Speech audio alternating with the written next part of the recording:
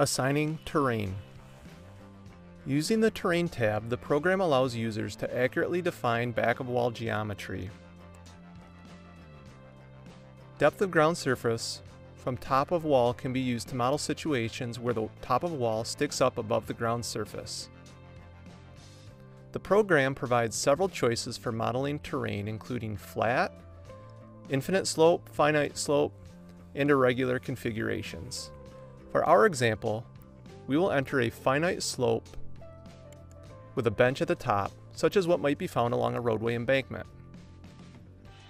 We will simply enter the length of the slope as 16 feet and the slope angle as 1 vertical to 4 horizontal.